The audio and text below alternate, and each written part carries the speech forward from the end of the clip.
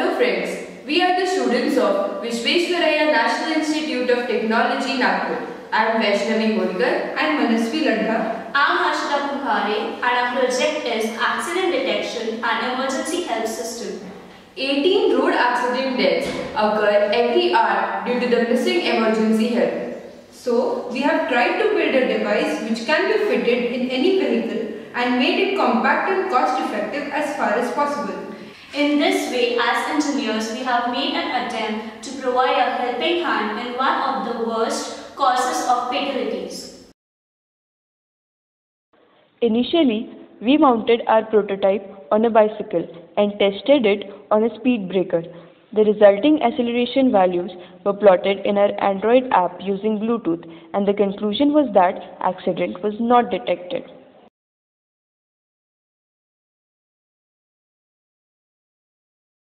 Secondly, we have demonstrated a head-on collision, and again the acceleration values were plotted. This time, accident was detected. Through this practical demonstration, we can differentiate between an accident and the inconsistencies on road, and thus we can set the threshold for accelerometer using these readings.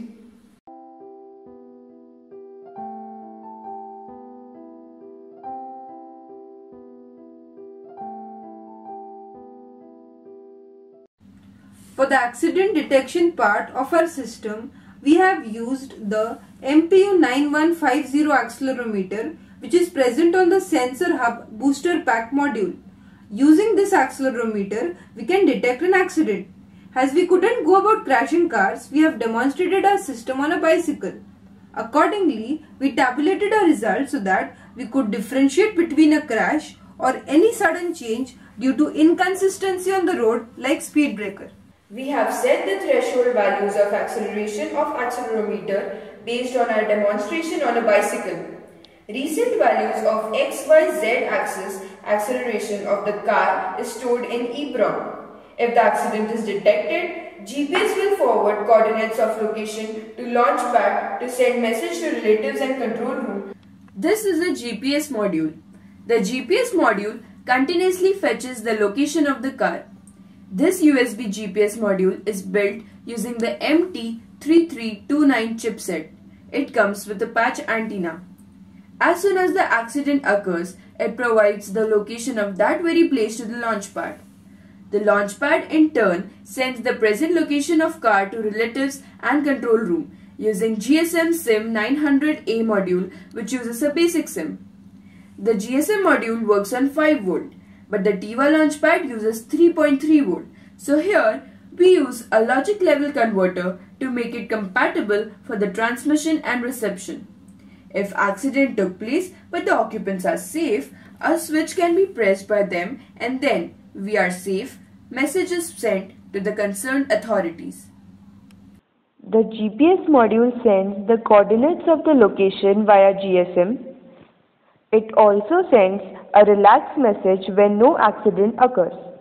To get accident data, we first need to forward data stored in TIIC Launchpad to Bluetooth HC05 module to send it to a paired mobile phone. For the same, we are using TX and RX pins of TIIC Launchpad and HC05 module.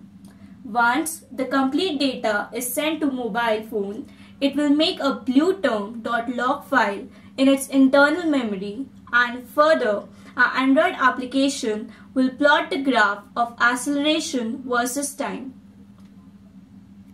We are sending the data stored in EEPROM memory of TIIC Launchpad to mobile phone via Bluetooth to create a .log extension file.